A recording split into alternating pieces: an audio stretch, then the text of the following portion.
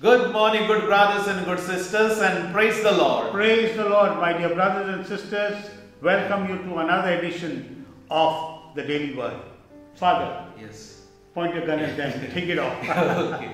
Now, a drunkard returned home late in the evening. So today a lot of drunkards are there. Okay. Returned late at home, and to impress his wife that he's not truly drunk, he's still sober. Yeah. He just took out his book and started reading. And the food was set on the table, and the wife looked at the husband and said, "What are you doing?" He said, "I'm reading the book, can't you see?" The wife said, "I know you are drunk today. It is not the book that you opened. You opened your suitcase. Close your suitcase and come for dinner." Some of the best ones are the drunkards who do a lot of things. A lot of good things, my yeah. God, fantastic. Praise the Lord. Hallelujah. Father, Yeah. again we are coming to a topic that is rampant today is the youth. Yeah. The youth are hardly seen in the churches today Yeah. or in any religious places. Yeah.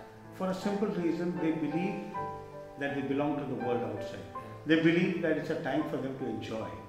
Religion comes later on in life. And then you see the internet taking them away. If you go to a house these days where there are children and the parents, you'll see the parents in a different world, the children in a different world. Each one onto his mobile or onto his laptop, and they are into a different world. Well, Father, what exactly and how should we come out of this problem? Yeah. Especially the youth. You please advise the youth how they should stay away from this. A few days ago, a little child came to me, and the child was in pain. The little girl said, "Father," because other day I preached about family, give time to each other in the family. Yeah. Okay. So the child said, "Father, good that you gave that sermon." Why? There is a lot of pain in the eyes of the child. I could see. Oh.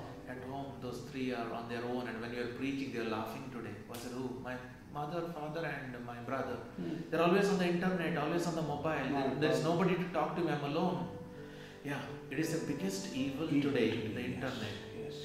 It is one of the greatest invention of the human intelligence. Yes. The God has given the power and ability to human persons. Correct.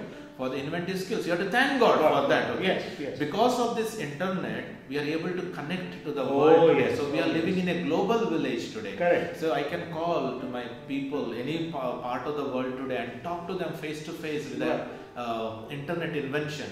Exactly. It has done a lot of good because for the information today, you don't have to go to the library to look for a book. You just go to the Google and type what you want and you get it Immediately. But the sad part of it today is, whenever it is something concerned with the faith, something concerned with the knowledge, people do not want to use the internet that is available. Yes.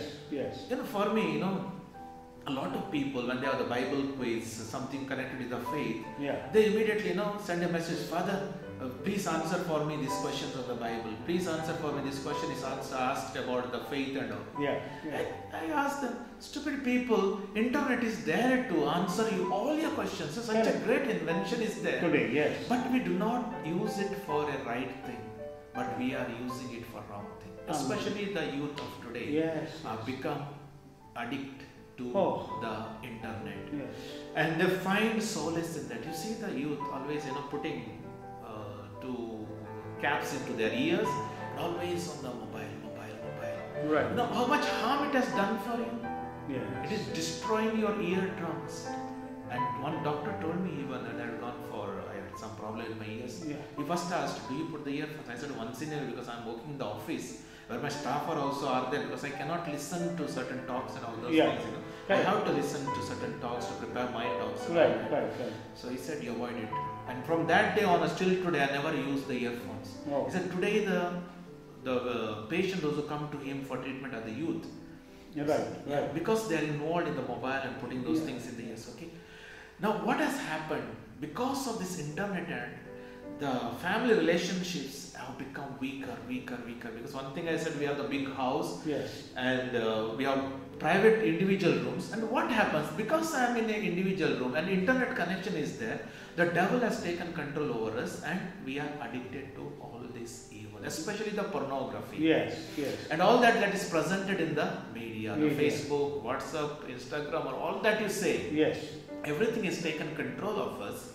That day by day, the taste is increased, and there is lot of the faith has diminished, spiritual life is diminished. It's not only faith life, it is even the social life is diminished. We are not able to communicate with each other. It has distorted our health, our life has been destroyed. We have become enemies to each other today. The internet, the very purpose was meant to connect each other, but it has divided us. It has brought lot of division within the family. For example, being in the family, we are connected to the world who are not our own, and we have failed to relate to our family members. Correct. So much so, the parents to call the children for the meals, they have to send a message or make a call. I know. We have reached to that pathetic condition. Very pathetic. There is a joke, what has happened today, it is a joke, yes, but one man, having talked with a lady, and the lady called him. So, he's asking her, why you did not pick my phone when I called you? Because of husband. He says, oh, it's already. He thought she was a young chick, that is what he says. So, you married and has a husband? Then again, okay. Then what happened? You would have called after you. Oh, hope he has left the office. He left the office, then why did you not call me after that? No, after that I had to care for the baby, was crying, so I was caring for them. Oh my God, this chick has already laid eggs also. That is not the word is used, that means has a children. Then he continues, oh my God, and says, okay, how old is the baby? He says, it is not my baby, my daughter's baby. So he befriended somebody, a wrong person. So this is, I'm not saying it is maybe a joke there, but we befriend the wrong people on the internet, and today a lot of people. You are being cheated, deceived, and people are extracting money from you online. I know one of my far relative, somebody befriended her saying that your children are so beautiful, cute, and I want to help, and all the blah blah blah, so many things went on, and this lady went on giving money to that person. That person said, I'm going to give you money, but you give me little money. Then again went on, the con man, went on hypnotizing this person and extracted a huge amount of money. And it's not only that person, there are so many people who have become victims today because of the use of this internet. And not becoming aware that I have been deceived, cheated. The internet is another devil. It is the work of the devil, the apple that has come into our world again to take us away from God, from our own people, from the right path, and leading us astray. So my dear brothers and sisters, it is a sickness, but you can overcome.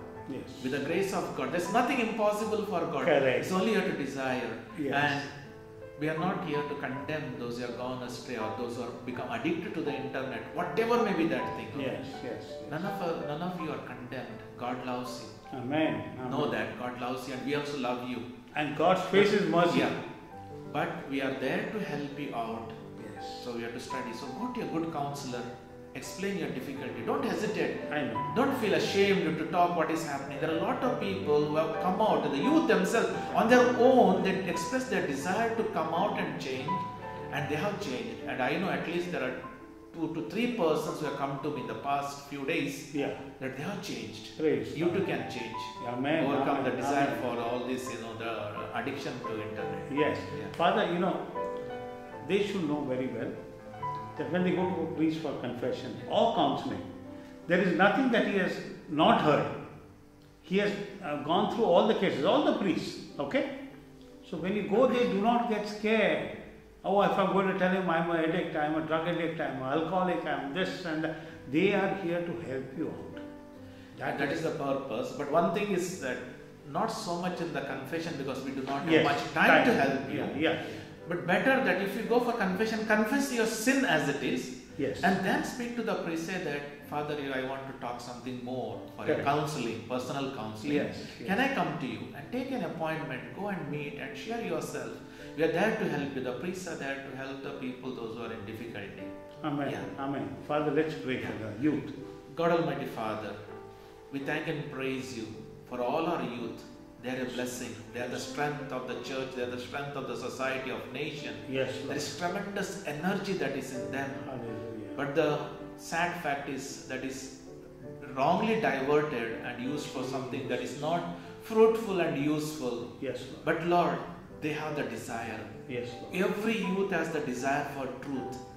Give us the grace, especially the elders, the parents, and the leaders of the church and the society, to channelize this energy on the right path, so that help this youth to seek you and to do good and to be of great help in your kingdom. Yes. We ask this in the name of Jesus the Lord. Amen. Amen. The Lord be with you. And with your spirit. May Almighty God bless you, the Father and the Son and the Holy Spirit. Amen. Amen. Jesus loves you, especially the youth. Yes. Jesus loves you so much. Yes. And okay. be there. God bless you. God will be always with you.